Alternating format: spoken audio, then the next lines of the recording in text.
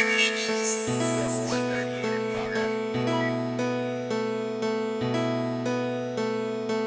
is a dangerous groups that we're dealing with now. It was a nightmare.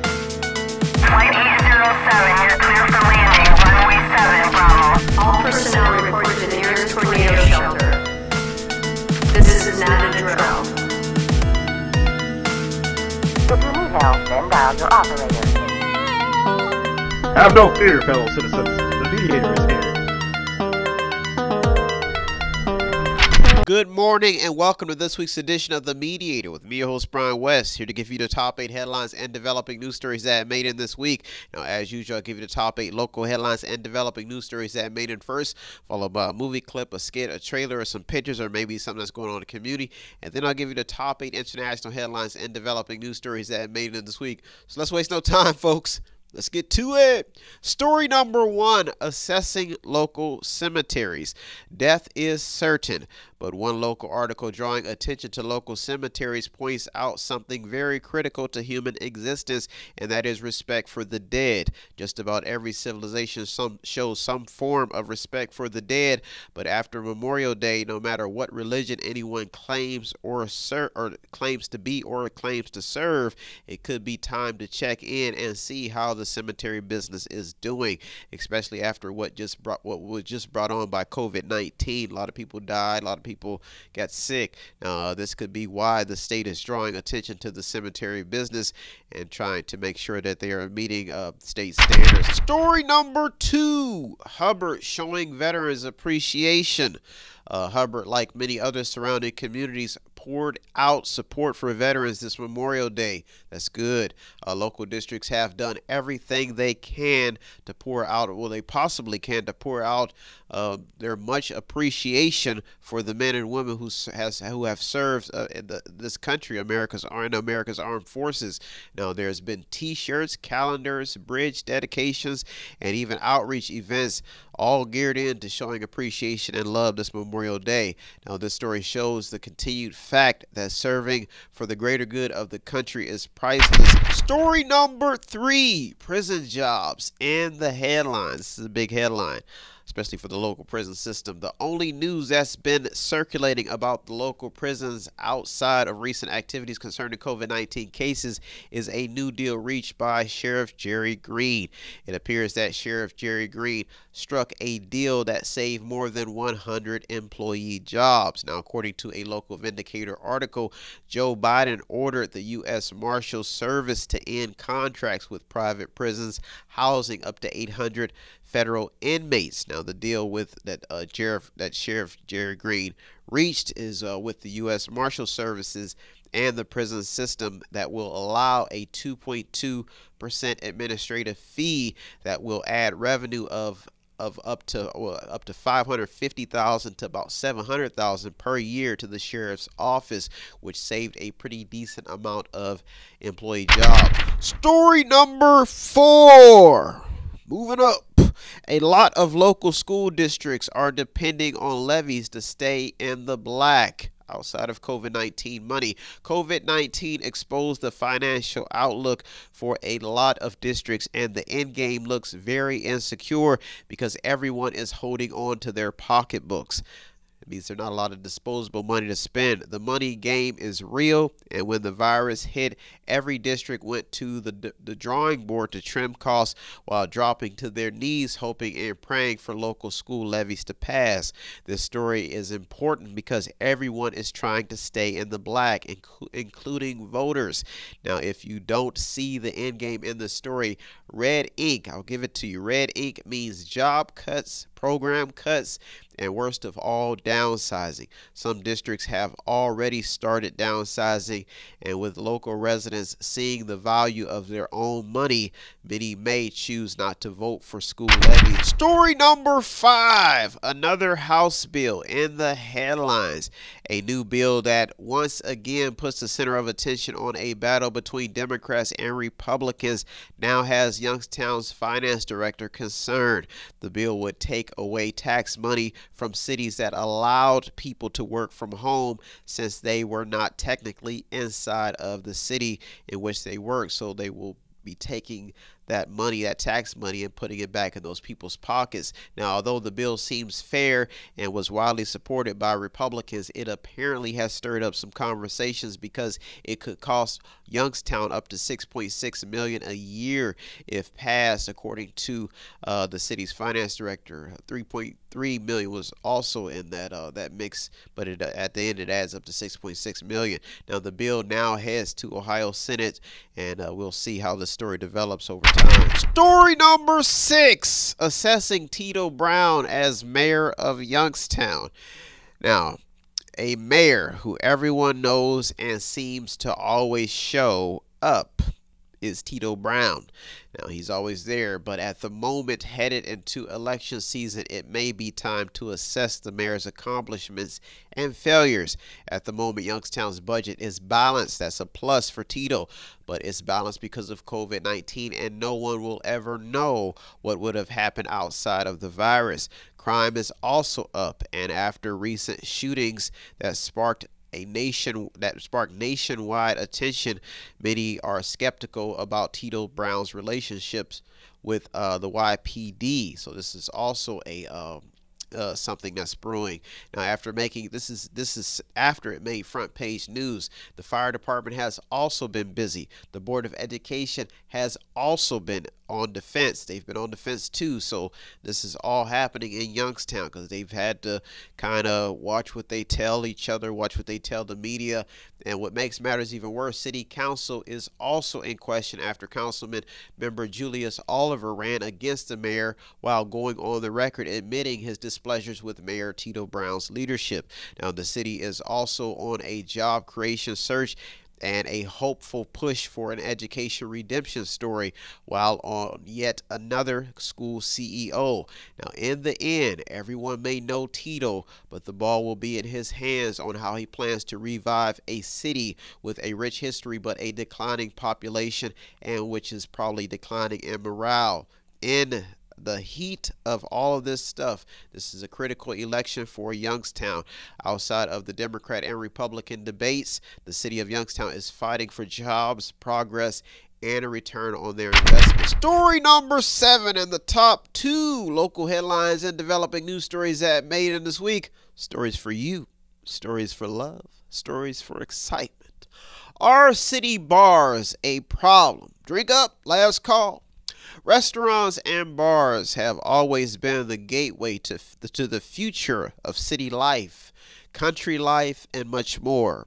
Restaurants and bars. Now, these venues are where people gather and let loose, but recent murders at local bars have put crime in the city back in the spotlight. Now, the sad part about the story is that such violence has taken place in multiple locations. That's multiple bars. People see somebody that they have some strife, some beef with, and they go after them, and they cause a real lot of problems. Shots fired, people scattering, falling on the ground, drinks everywhere. It's pretty sad. Now, if the story stays alive, it could be a star killer, because musicians, dancers, comedians, and even actors all get their first shot at fame in rundown, beat up bars and even churches, while all having been taking, and all of these venues have been taking a hit because of COVID-19. But with this recent spike in crime, people dying, it's even worse. City Council has some tough decisions to make. This is the truth, because as the old saying goes, one bad apple spoils the whole tree. And every time somebody gets killed at one of these locations, it puts them on the radar, and nobody wants to go back. And that's why this story is still developing. That's why I made it in this week. Are city bars the problem? Story number 8 at the top local headline and developing news story that made it in this week. It may be time to pay attention to the news that could possibly keep you informed, keep you saved, keep you comfort, and keep you knowing how to make better decisions. Now, is the time. Won't you join the mediator in this top local story? Misuse of public funds resolved due to federal aid money. This is the top story this week. Federal aid money into Youngstown has pretty much saved the city's finances for now, but the city has to somehow gear its focus on future growth with a dwindling and decaying population. At the moment, when outside communities see public funds that they can't use, they feel cheated because their communities seem to be meeting the grades. And at the moment, Youngstown has to live up to its promises and start developing some results. What that means is outside communities could be jealous because Youngstown is receiving more money than them because of their circumstances, and they're doing the right thing. Now, in this ongoing financial saga, the talk now is on getting a return on the public investment while also meeting expectations. This seems to be Youngstown's Achilles heel, but as of now, it is good to see that the city is meeting its financial obligations. So that's good news, but we still have to, Youngstown has to pick up the pace and start developing some results, and that's why story number 8 made to the top this week. Well, those are our top 8 local headlines and developing news stories that I made this week. I'll be right back with the top 8 international headlines and developing news stories. So don't go anywhere. You're in the media. Me, Brian West. I'll be right back. Tune in and don't forget to subscribe to Method 8 Inc. YouTube channel. You can also watch free public entertainment. And don't forget to show some support by visiting www.method8inc.com by buying something, clicking something, watching something, or just reading something. You can also sponsor a program as well. That's www.method8inc.com. You've taken these people and put them in a fake reality. What are you doing? You must guard the citizens with your life. I have a feeling that Mother Time has started a war. The Lord of Escobar interfered. Every elite is going straight to hell. I think you're crazy. You've always been a little bit crazy. Wait till after the second moon. The imagination is our biggest weapon.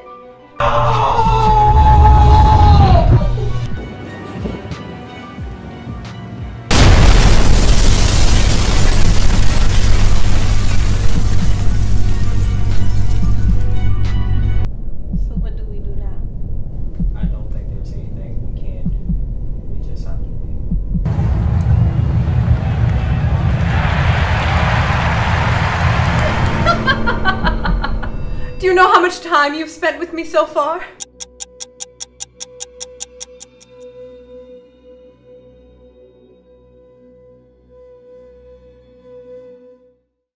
Welcome back. Welcome back. Now it's time to get to the top 8 international headlines and developing news stories that made in this week. So join hands, bond with me. Let's break bread together and tell stories and listen to stories. Just think. Your story could be next. You don't know. Your story could be a story of love, bonding, and excitement, unity, achievement. It could be purpose-driven. And that's what mediation is all about. That is my story. Ooh, ooh. And I'm sticking to it, baby. Ooh, let's get to it. Story number 1. What's going on with Black Lives Matter? The group that caused an outpour of radical support towards black issues in America is now being shaken up due to money concerns. People want to know about the money, the investments. They've been making a lot of money. Activists within the group are starting to speak out, and one of the head members has stepped down. Now, the so-called somehow developed into an umbrella organization has also faced criticism for not meeting the demands of a particular group of nonprofits, and a lot of black activists are not happy with how black issues are being handled by the group. So there's a lot happening in story number 1 when it comes to this sensitive topic. Story number 2, political issues are seeping into the sports arena.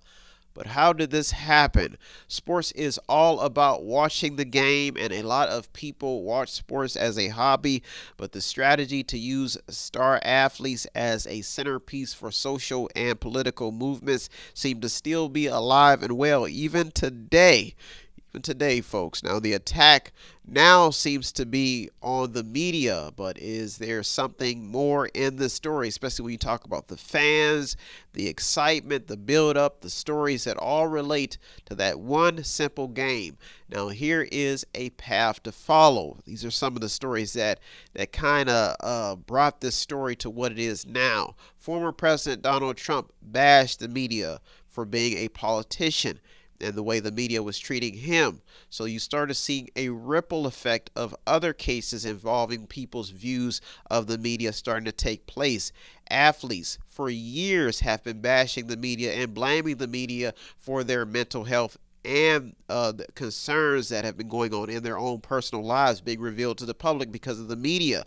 Now, one analogy in this story is, what if you take it back when the basic business model was to use radios, televisions, and other outlets to promote and expand the business of politics and sports? So what I'm saying is, what if you take it back to when this idea of using the media to expand these athletes' lives and their importance in everyday people's lives? What if you take that business idea and put it in today's the athletes today's mind? Maybe they don't understand how important the media actually is, or maybe they just don't want the media into their lives. So this is a seesaw battle here because it has some pros and cons. Now, the truth is that a lot of people would be broke without the media, including myself, soldiers, people on the battlefield, because their stories would never be told. The media has expanded the horizons of almost every business aspect because it's a model that works. It works. The media has also made a lot of stars what they are today. You can even talk to people in prisons. People in prisons want their stories to be in the media because they get aid and they get help, and that's how they somehow can get off. Now, in this story, we see a strategy that could either work in favor of the athlete or backfire and cost a lot of people some much needed attention and money. What if the media just says, you know what, I'm not showing up? Now, the simple fact is that no matter how crazy the limelight may seem, the media is needed to promote any business or athlete, any model, any aspect. You need cameras, you need writers, you need journalists. Now, this is a basic old business model that still works to this day, and that's why story number 2 made it in this week. Story number 3, looking back at the tariff wars put in place by Donald Trump. Now, this time to go back. Now, with inflation on the rise, it may now be time to go back and revisit the ripple effect of the tariff wars put in place by Trump. It's time to look and see if they are bringing in the revenue that is needed, especially in this downtime, or if they are still needed, or if they are straining other countries. Now, some articles blame the Trump tariffs on the rise in the price of steel and lumber prices. The rise in cost is causing housing prices to spike because you need steel, lumber, and all this other stuff to build houses. Now, the main talking point in the article by CNN Business that was brought to light is getting the reader to understand how lifting Trump's tariffs could stabilize prices.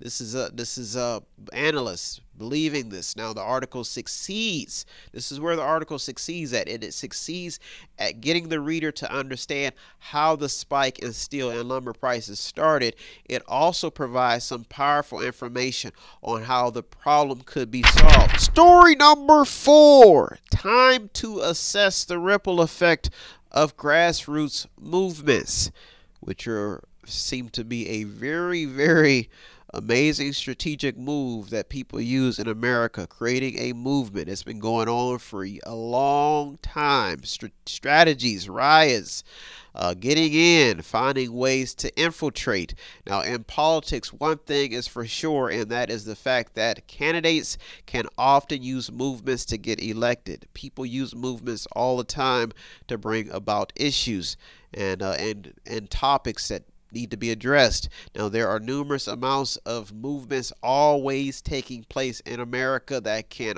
often put domestic policies in the spotlight. And at the moment, the push for racial justice, gun control, and a shift for justice reform, period, has sparked numerous grassroots movements that have caused such a bitter problem, if you want to call it a bitter effect. People backlashing, choking people, all types of craziness.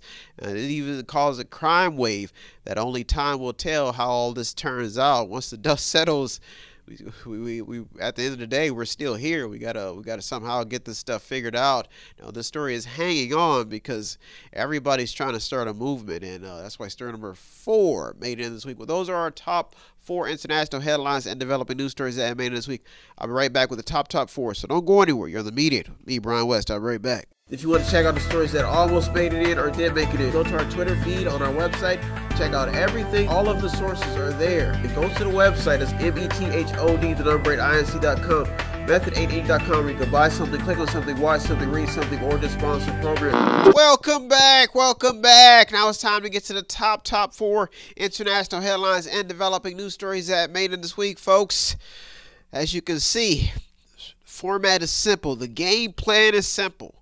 Address the stories that need to be addressed, review, acknowledge, get concerned, talk, analyze, and at the end of the day, come up with a peaceful solution to solve the problem. That's what this show is all about. Simple is the word. Keep it simple, sweet, nothing fancy, just my smiling face giving you the news. That's what I'm here to do, and that's my story, folks, and I'm sticking to it. Let's get to it. Story number 5, the outlook on COVID-19 then versus now.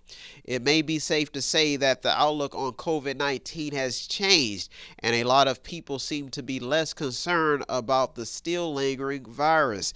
Analysts are seeing the positive effect of the COVID-19 vaccine, and they're seeing what it's having on the spread. It's preventing the spread, but many still remain skeptical with the new information coming out on a daily basis. New ideas, new stuff happening. The question now seems to be, was the virus worth the hailstorm of overreactions that took place to stop the spread? Now, with new information coming out daily and investigations taking place, people are very concerned about the roots that cause so much chaos.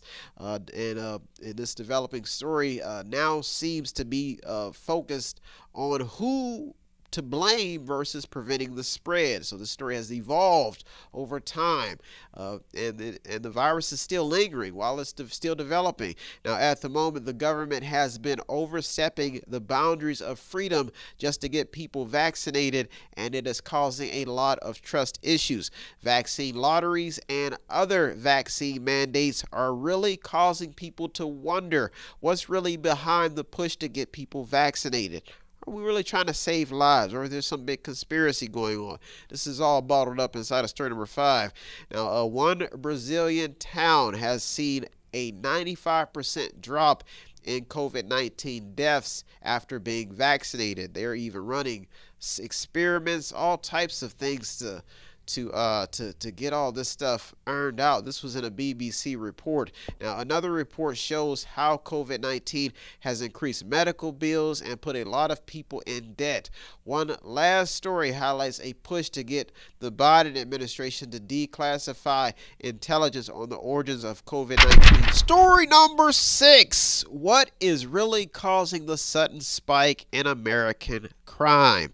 Now, almost every day of this year, Americans have seen a wave of stories relating to crime waves. Real sad. These stories are causing people to be very concerned about the roots and causes of sudden spikes in crime. Why are people getting all revved up? Can't we just love each other and be thankful for what we get? If I got bread, I can share with you. You don't have to take my bread. You know what I'm saying? Love. Story number 7 in the top 2 international headlines and developing news stories that made it this week. Mediation is tough. And you've got to battle through the storm. Stay in the middle, fighting, being spit on, laughed at. But you've got to go. You've got to go. Even when you're booed off stage, you've got to go. You've got to get the job done. They may not like you because you're coming to make peace, and people want to fight, but you've got to go on. Story number 7, top 2 international headlines and developing news stories that made this week. Gun sales in the news under a Democrat majority. Gun stories are staying alive. Multiple headlines relating to gun sales could show that people could be feeding into the belief that Democrats are out to take away America's guns. They're believing that. Maybe they are. It's been a lot of strange things happening in the Democratic Party. Very, very interesting. Now, with story after story about irresponsible gun ownership circulating on almost a daily basis, this story remains hot.